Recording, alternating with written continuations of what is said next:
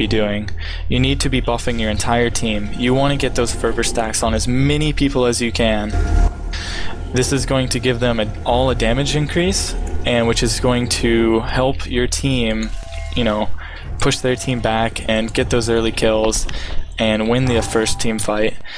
One thing that, when we talked about cancel casting, one of my favorite things to do with this ability is if I have everyone at 90%, 85% health, and I feel like I have time or no one's really taking that much damage, what I like to do is fervor buff someone and maybe let 2 stacks go off for 10% increased damage and then cancel the cast. So that way you're giving them a little bit more damage. That extra healing strength is there because if you use your regular cast heal on a target that is fervored, it will use those stacks to heal them for more. So you can use that time to, if you have them all topped off or around full health, you can let a couple stacks go off on a couple different people and they can get extra damage, and you can use those stacks later for healing if you need to. So it's really important to try and keep that up as much as possible whenever there's downtime, whereas you're waiting for the team to respawn, you're running back to your team with another ally, or just at the beginning of an arena. Yes, you can block a healing if it's, well, not a healing, if it's but blessed if beacon. If the blessed beacon is being casted on the enemy unit, it can be blocked as Vihs here will block, Vihs block. And if I cast beacon, it gets on cooldown and is blocked. One other thing to note about fervor is that once you land the cast, well, Pazik is throwing smoke bombs. Well, once you land the cast, as I'm about to show here on Brimine, you can be anywhere. Once you land the cast, it doesn't matter where you are on the map or any line of sight. It will channel until cancelled or until completed. So you can hit someone with like really far across the map buffs, and it'll channel fully. And that's one thing to take note of, that you only need the line of sight for the initial cast, and then you can LOS. And would you like to touch on the last ability? Well, the last ability, mostly known as Bubble, but Dome of Healing, pretty noticeable as it will make a huge bubble. Dome of Protection actually will make a huge bubble in the middle of the zone. The difference, and a pretty notable one, is that the enemy one will be pinky reddish, while the ally one will be green. While standing in a dome, you cannot heal. Well, you can heal, but all the healing received to your allies will be transferred to the dome's HP, which without a focus initially has 400 HP, say like that. And when it bursts, it counts for all its initial HP, it counts as healing done. While you should notice that while healing inside of it, all healing done will be negated and give you a negative score. If you have the right focus, like I do, which is, in my opinion, the strongest one, the only one, but a very strong one, it will give you a bubble with 300 HP, which is 100 less than before, and a 100 heal to everyone who is inside it once it bounces. So you can basically do a blessed beacon, which will be a huge clutch heal. Pop a bubble, it gets destroyed by the damage, which will be pretty big if you need to clutch heal. Standing in a wall or in a firestorm will make the heals be very needed. Another 100 will give you a pretty big advantage, a 10% advantage to the enemy, and while the bubble disappears, you will have a second or two to maybe place 1 or 2 M1s on an ally, which will regain a lot of mana and basically make your bubble free or your next cast free, which might be Blessed Beacon again. Yeah. Yep, exactly. Now, breaking down some like healing combos or how to pick people up quickly, I think mana management is really important. A lot of classes it's important on, but I think managing your mana and making sure that you have as high mana as, you know, for most of the fight is extremely important. Now, with a base of 100 mana, you can only cast 3 seeds. with base 100 because it is 30 mana each, which is very expensive. That's 90 out of 100 mana. And see, so if you're forced to heal yourself, you're not going to have that mana to cast your direct heals or your blessed aura or your blessed beacon to heal your teammates, really, because you're going to be So the best way to manage your mana is to constantly be M1ing. M1 is so important to Shaman. A lot of Shamans make the mistake of only trying to heal with their heal or by casting Fervor on low targets. Fervor is actually one of the most inefficient ways to heal. You never want to Fervor a low health target. It's always better to just heal them directly, because you're wasting, if you let it channel full, you're wasting 5 seconds of time healing.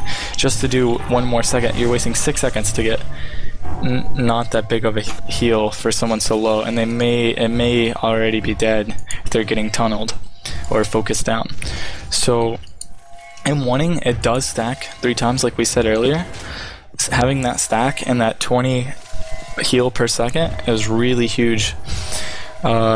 My main way of healing, like he touched with bubble, is I M1 the targets that are low, and then if it's the group that needs healing, you blessed beacon, you can throw bubble up, let that bubble in. I use bubble time to start stacking him 1 again, so that way as soon as bubble pops, because I'm not healing inside of it for too much, it'll pop for 100. I have those stacks of M1 up, so they'll be as soon as bubble pops, that's 100 health. My beacon will be off of cooldown, so I'll be able to beacon again for another 120 health, plus they will be gaining the heal over time from my M1 stacks. So that's a pretty way to clutch heal your team or a single player. Other than that, if you have the mana to, you can cast your heal. I like to cast heal twice, depending on how low of health they are. They're like, say 50%. I'll cast heal twice, and then M1 them twice, and then try and heal them again with regular heal. And that should pick them up to full, and if not, you'll have that heal over time stacked up, so you can change to another target to heal and use maybe a blessed aura, which will hit your initial target if they're next to each other. So it's really important to remember, like, hey, I have M1 stacks on this person, I got the 3 stacks, I can switch and heal someone else and they'll be getting healed over time. Really, it's just landing your heals and making sure that you have as much uptime as possible with M1, your blessed beacon, and your direct heal. Is there anything you think you can add to that, Reprieve? No, that's basically it. Like, other than that, of course, the main part of fervoring pre-fight, other than the damage, will be the ability to save people, as it will give you like a heal of 225 for the cost of 25 mana, which is a really good way to use a strong heal. Escaping with Spiritual Burden is always useful.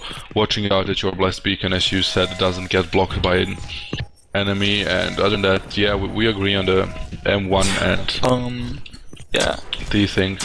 How much speed? I personally play with -3% speed, but playing with 0 speed, you don't definitely need any bonus speed, and spending your points on that is not advised. I play with -3% speed, which suits me well, and the other in mana, 150 mana seems to be pretty sufficient for me, and other is in armor, spiritual, natural, and magical.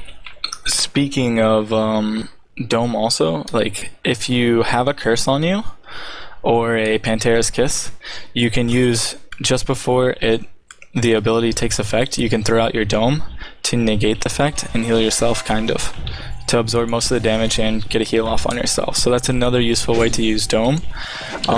And the other thing too is, like, talking about mana, I think one of the most important things is increasing your mana right off the bat as a new Shaman, because that's going to allow you to get more casts off, use more heals, use more seeds.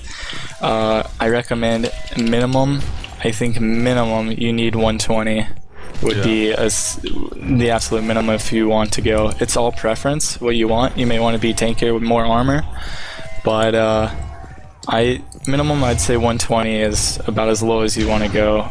I personally have mine at 135 and wish I had a bit more. But I feel good with that there. But increasing your mana is really important.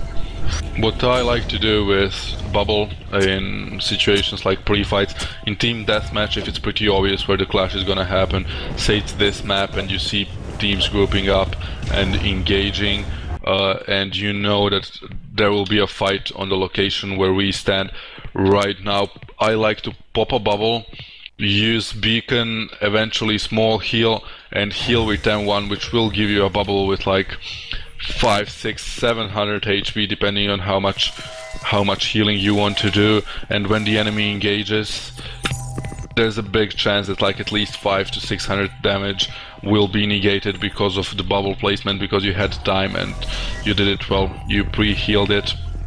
And that might be a game changer, because it will give your team enough time to move out of initial firewall or leave the stun while taking 0 damage.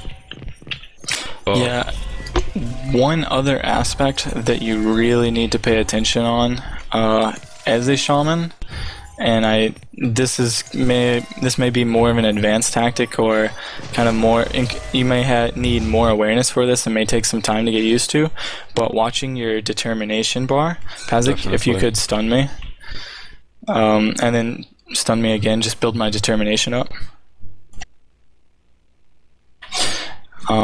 Your first attack after the stun, the disorienting strike, is going to be a miss. What I like to use is, if there is a friendly nearby, I cast heal on them to get rid of it, but if I need to get rid of it quickly and I can't get that heal off, you can just seed. It will miss, but that's how you get your miss off. Other than that, your determination, if it's built up fully and you have 100% determination, you cannot be stunned. So that's a good time to run into the fight, and you can get links off without being stunned. So if you go to link and you have full determination, there's no way someone can interrupt that unless, you know, they LOS it or block it. So that's a good time to try and maybe go for links, is by watching your determination. Yeah, all healing done inside of the bubble will contribute to its HP rising. So even if you heal unit, yeah, that's how I use it. You pop we pre-pop the bubble, heal people up, get 500, 600, 700. Yeah. While we're waiting on the next round to start, we've discussed the classes pretty in depth. If anyone, this is the time that we're going to unmute people, and just if you want to ask any questions via Twitch or in-game or through the Mumble, ask, be courteous, and listen to someone's question and let us have the time to respond to that. And yeah, we'll go over people's questions or answer anything they may need help with. You guys are now unmuted and feel free to talk. Alright, I like to go first. What spell do you like to spam generally when you're just harassing from a long range as Pyromancer? M1 and Firestorm. Yeah, it depends on the situation, because if there is allies fighting there where you're trying to deal damage, maybe a Firestorm or an Engulf that slows the enemy may be more useful than your Mouse 1. But if you're trying to get to the fight faster, use Mouse 1 and sprint at the same time, so that you can waste mana to sprint and regen it with Mouse 1. And if you're playing Peekaboo, do Curse, because nobody can absorb it if it's a 1v1, but other than that, I really think that you should keep Firestorm, right, Brimine? Yeah, that's true. Alright, any other questions from anyone? Doesn't have to be only towards our classes, would be preferably BBB, but like we have Y here, who's a Pathfinder. Yeah, if you have Pathfinder questions, or maybe just another one, we have experienced players for all the classes. So if you were here for a different class, then you can ask away and we'll answer. people watching this stream at home on Twitch, go ahead and ask questions there too. We'll see them